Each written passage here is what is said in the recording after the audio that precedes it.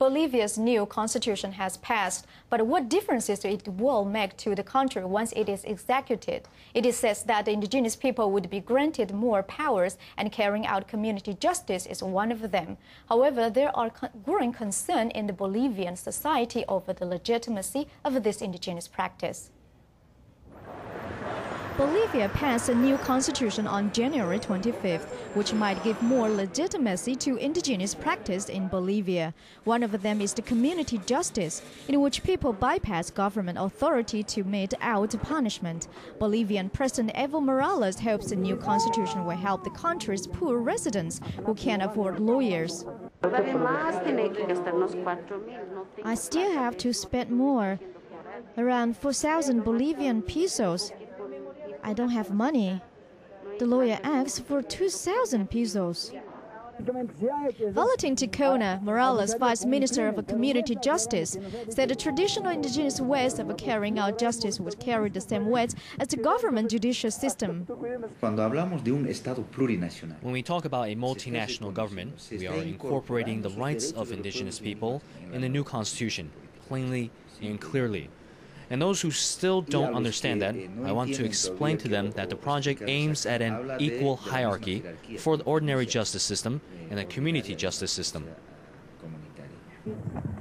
In many areas, community justice has slowly disappeared since the conquest. But here in Potosi, indigenous people still bring their accused criminal before a community council.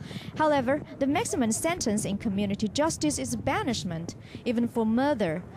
In past years, faith in the justice system has gone down and people's anger has risen, leading to isolated incidents of vigilantism. Community justice was recognized by the states in 1994, but currently must be subjected to the government's judicial system. Bernardo Weil, the head of La Paz Law School, worries more power of community justice may justify attacks by indigenous people against people outside of their communities, possibly opposition members who are mostly of Spanish descent. The government is permissive because they are all political allies. This kind of justice, which was recognized in 1994, can't be put on the same plane as ordinary justice when it applies to people who are members, not indigenous, not from a community. Rather, the element of belonging to the community is necessary for the person to be submitted to this kind of justice.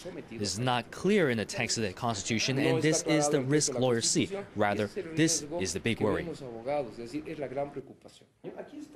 There's also the worry that communities will level their insular form of justice on travelers in Bolivia, a popular spot for backpackers. Ticon says community justice is an inclusive measure, but is also against violent vigilantism. Ordinary justice loses credibility for the people. They don't trust it. Justice is for people who have money.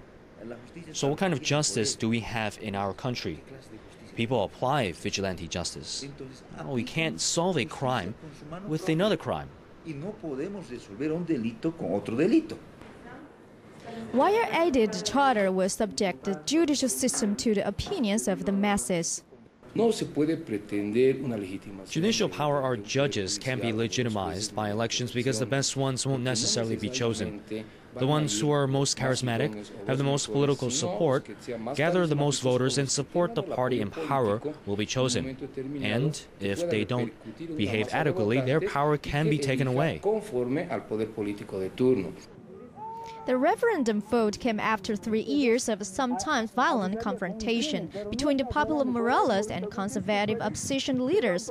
The new charter will allow Morales to seek a second term in an election led this year and will also give indigenous groups greater representation in Congress and more autonomy in their home areas. TITV Weekly.